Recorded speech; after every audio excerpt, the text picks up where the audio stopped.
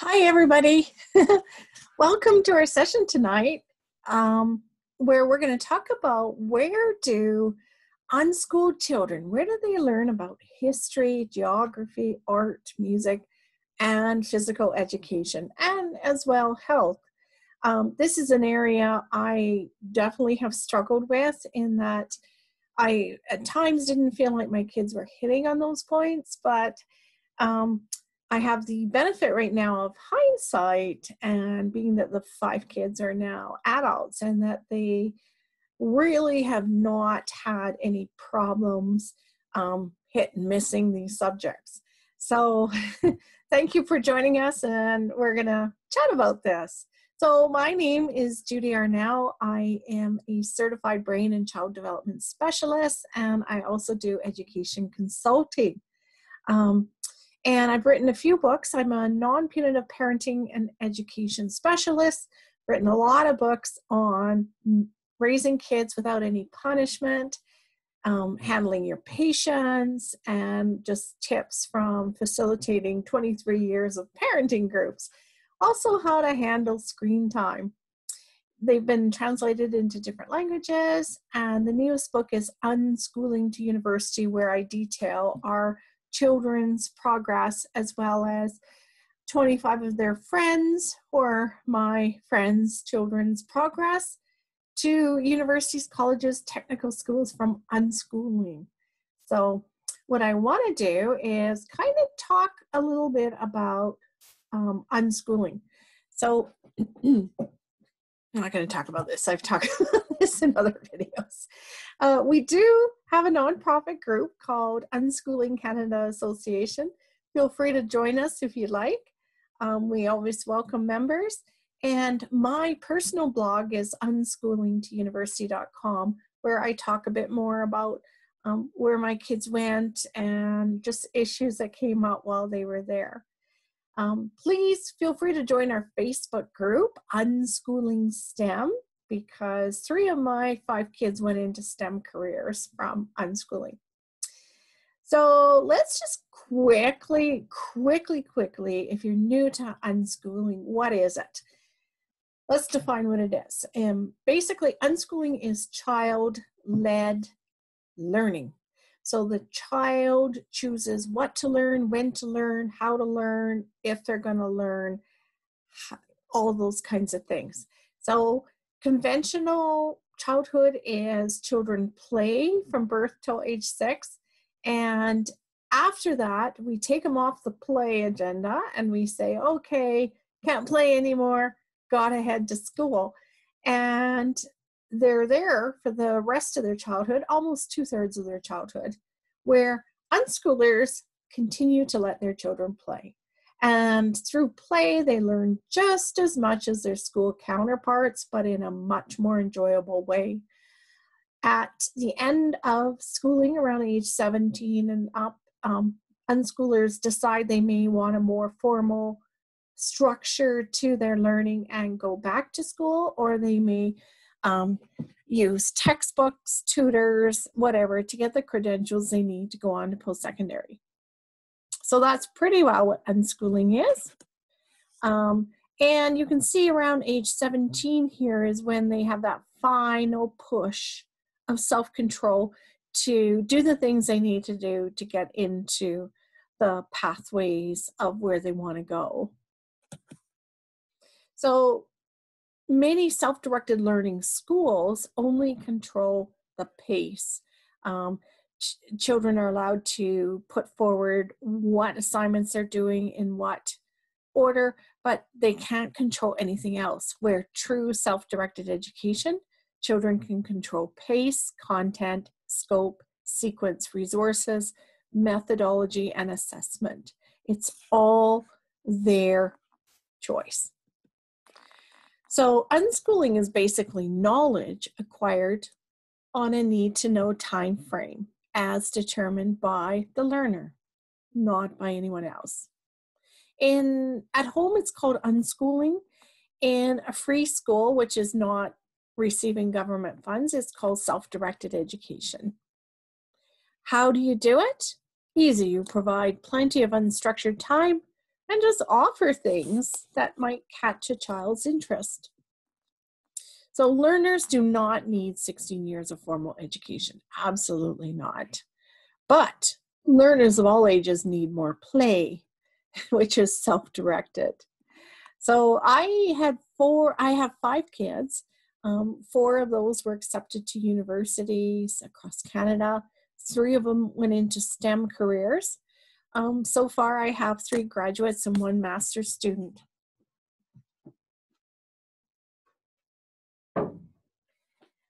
And I talk about our story in the book.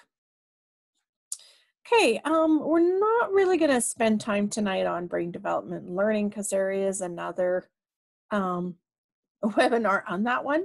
So what I do want to talk about more is those subject areas. Okay, so let's talk about, now this is what unschooling is. It's doing the real thing. It is living life and examining interests however somebody wants to go at it. So let's talk about history. So I had a real trouble with history. With 5 kids that were close in age, they were all within 10 years. So 10, 9, 7, 4, and 1. With that very variable amount of ages, it was very difficult to sign up for all age classes or family classes or home education classes. So we kind of looked at history in a hit and miss kind of way. But what my kids found interesting was where they learned it. So they really loved the horrible history books. Some of them did, some of them didn't. So they learned about histories that way. Some really loved the computer games they played. They were about age 7, 8 when Age of Empires came out, and they learned all about knights and castles and Roman and Greek history through that game. Then we often had theme days where we would take a country like France, Italy, Germany, and we would wear symbols of their clothing. So now that's called cultural appropriation, but back then we, would wear an Oktoberfest hat for Germany, things like that. We would definitely cook the food that was popular in the country. The adults would drink the wine, the beer. We'd have music, and we would look at buildings and get a whole bunch of books out of the library and just find out more about the political, economic, and social aspect of the countries. And it was a fun way to bring it really, really home. As the kids got older, we did a lot more traveling, super cheap traveling. We didn't do tours. We did independent traveling through Airbnbs and trains and booking our own everything pretty well. And as the kids got older, like when they were about 13 and up, they would actually read the exhibits at museums. It was really great. Before that, they would just go and try something out and play and bounce off the walls and fight with their siblings. So they didn't get a whole lot out of museums until they were older. Also, now that they're older, they read magazines. Maclean's is a magazine that's more based in Canadian political, social, economic culture. Time magazine is all about the USA, and The Economist does a lot more in Europe, South America, Australia, and Asia Pacific. And mostly we had a lot of discussions. We would watch movies, we would discuss them after, we would read newspaper articles, discuss them after. So it was really helpful to have that discussion with our kids, and they took in what they could at the time with what age they were. One thing I did do in our living room, this is our living room, I did a basic timeline and put it near the ceiling on the walls. So you can't see this, but at the other corner of the room is the dinosaurs. So we started there, and then we didn't do anything until the next thing. So it's kind of bunched together and it goes all around the room. And the kids found this helpful to understand what happened where. So if we watched a movie or they played the video game Age of Empires, where did that take place? And I could give them a little timeline once they started to read. The other thing that's helpful is having a big map or a globe. And then if they hear something happening in the world, you can show them where it's happening, where it's at right now, and where we are. And as their siblings moved across country, across an ocean, we could point out where they moved to, where they were close to. And that's the way they kind of learned geography, was just having a map and a globe was very handy for understanding what places were in the world and what was happening there. So you don't have to use textbooks and workbooks to teach those things. These are the computer games we found helpful, and the toys we found helpful, and the board games we found helpful that were available in our house. They were resources. Whether the kids used them or not didn't matter. They were there, they were usable, and just handy to grab. So for visual arts, we had a very well-stacked craft cupboard. This is our craft cupboard here. These are all the things that were in our craft cupboard. And the whole thing, we just got a bookcase with shelves and we stick things in there. And we buy things for sale. And that way the kids, if they needed paint, they knew where to go. If they needed glue, they knew where to go. We had papers and construction paper and all kinds of things for them. Some things were used a lot, like acrylic paints. Other things like oil paints weren't used much, but it was handy. You have to have the supplies. For performing arts, what we did was we had a costume bucket. So if kids wanted to put on a theater and they needed a prop, say, for example, they needed a witch's hat, or they needed a bouquet and a veil for their wedding costume, those kinds of things, they could just pick them out of the costume bucket. We had a sewing center, so the kids had access to the sewing machine. They could make things they needed to make. We had a bunk bed theater, so we took the bunk bed and put sheets around it and I always collect sheets and cushions because they're just so open-ended, wonderful toys. But that's what they did. They made theaters of their dolls and their stuffies, and they would make the tickets, and they would usher us in and sell refreshments and learn about a whole bunch of things: math, language arts, and theater arts. We'd often do homeschool trips out to different plays and things. We found it helpful to enroll our kids into Boy Scouts and Girl Guides, and they did a lot of skits and performing arts through those venues. And later, when they were older, we signed them up for youth Toastmaster sessions. So these are 8-week sessions that teach kids how to do speaking skills, gestures, how to act, and deliver a very engaging talk. And then when they really wanted them, we signed them up for dance classes or performing arts classes, whatever they wanted. And we all got theater passes. So children's theater we went to, and then as they got older, we went to adult theaters with more adult themes. So they got to actually observe performing arts and also participate in them.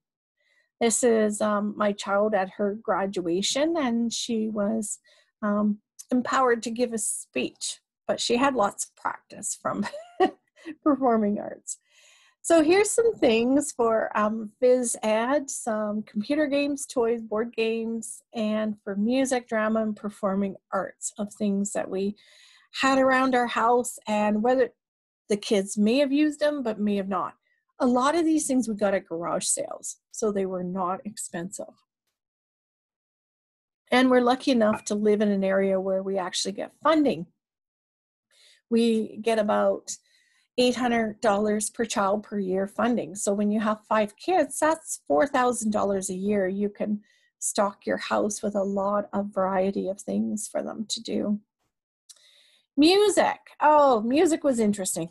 So when my kids were 8, 7, and 5, they showed interest in various instruments. One liked the piano, one liked the guitar, one liked the violin. And once I noticed they were tinkering away in the piano, what do? You think, okay, I'm going to sign them up for lessons. Yay! So they thought this was a good idea too. So I signed them up for lessons, and about 2 months in, they stopped playing and tinkering. They did not want to go near the instruments because it just became too much of a chore for them and a commitment that was not conducive to their age or their interest level.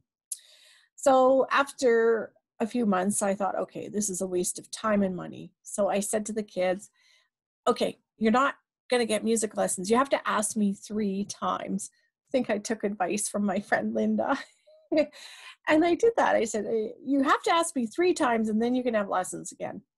And that didn't come for many years until they were 15, 16, and 18, or somewhere around there, the oldest 3. And then they asked me, they begged me for lessons. So I did. And I wrote the checks, I drove them, and they were in a relationship with their music teachers, and they negotiated how much they practiced. I refused to nag them. So they did. They did everything, and they got at least about a good 2 years of instruction. And then they wanted to quit for a while and just practice and practice and practice and do what they wanted to. So now I have one child who's very proficient in piano and one child who never took any lessons at all. And he's really good in piano. He just practices every time we leave the house. And then I have one child who's good in violin and another child who's very good in guitar, but never kept it up. Guitarists and violinists just kind of let that slide. But when they're ready to really, really want lessons, when they're asking for them, that's when they really want to put the effort into learning. And their musical education started early. We had, as you can see, we let them play with spoons and musical things from the kitchen. And rock band, video games really spurred their interest in music. When Zelda Ocarina of Time came out, they made ocarinas, they would play the music. We got Sims tunes. They love that kind of stuff. We got the music players, and we also got passes to concerts that we went to. So they had a really good musical education, even if it wasn't formal teaching or language or formal lessons. Languages was very interesting too. My 2 oldest children took 2 years of French immersion in grades 1 and 2 before we pulled them out to homeschool. They lost it all. And like anything in education, if the brain isn't using it, it prunes it. So they lost all their French. When did it come again? It came again when they had a need, when they had a use for it, which is so unschooling. So when my son wanted to do a work term in Germany for his engineering degree, he learned German. He spent at least 6 months watching YouTube videos in German, Disney ones, so he knew the story, but he could follow along with the accent. He learned Duolingo. He did a lot of independent language learning that was just self-motivated. And we went to Germany. He went to Germany. He could speak at a doable level. He could converse with people in German. And he was very handy because when we went to visit him, he could read the instructions on the washing machine in our Airbnb. Very handy. And then my daughter didn't learn French until first year university, and she took French and really liked it. And then my son learned Japanese when he met a Japanese girlfriend, and he went to Japan to live for a year and a half, and he taught English in Japan and learned Japanese. My other daughter, she was very happy learning Latin, and she was teaching my younger ones Latin. So you don't have to worry. Yes, the window between 0 and age 5 is very open for learning languages, but it's not the only window. It's a little more harder later, but it's not undoable. It certainly can be done. So physical education was very easy. Some of my kids took a grade 10 phys ed class online, and it was writing assignments, 50 hours of writing assignments on, what are the rules of basketball, and what are 10 things that keep you in shape for football, or rules of play for football. They were not interested in sports. I don't know how I raised 4 boys and they were not interested in sports, probably because their dad wasn't either. So we didn't make them learn sports unless they wanted to play a sport. We enrolled them in karate and soccer, as many parents do, but they learned enough to play and enjoy it, but they didn't need to learn more. If they wanted to learn dance, we put them in dance lessons, and it serves a purpose at the time, but it's not something that they're going to take up in the future. We got a lot of equipment from garage sales, and it was just available for them to use. If they wanted to rollerblade, we had rollerblades. If they wanted to go skiing, we had skis. We would buy memberships to gyms and play places, and that really kept them active, which was the real purpose during those years, is keep them busy, keep them active in between their gaming so that they would stay healthy. So students are borderless. They can learn from any course or resource anywhere in the world. And the future is going to be improving qualifications. So boundaries, regulation will be less important. Education will be much more widespread. And teachers and schools are no longer the gatekeepers of education. In unschooling, kids can learn anywhere. So in conclusion, can play replace school? Absolutely, it can. Children can learn everything they need through play, and if they get older and want to do a more formal education experience, they certainly can do that too. Okay, so this is it. Thank you for joining us. If you want to keep in touch more, visit our blog at unschoolingtouniversity.com. Be sure to come to our Facebook page, Unschooling to University. We have a great Facebook group now called Unschooling STEM, which is science, technology, engineering, mathematics. And you can purchase the books here and find me at professionalparenting.ca. Thank you so much for joining us tonight, and I hope this was helpful. It's kind of an insight into what we did for those subjects, which it sounds like we didn't do much, but we did a lot. We were busy. We did a lot, but we did things that really we wanted to do and were fun and enjoyable. And that's the whole point of learning, is if it's not fun and enjoyable, it's not going to stick. So you want it to stick. Make it fun. Good luck and thank you.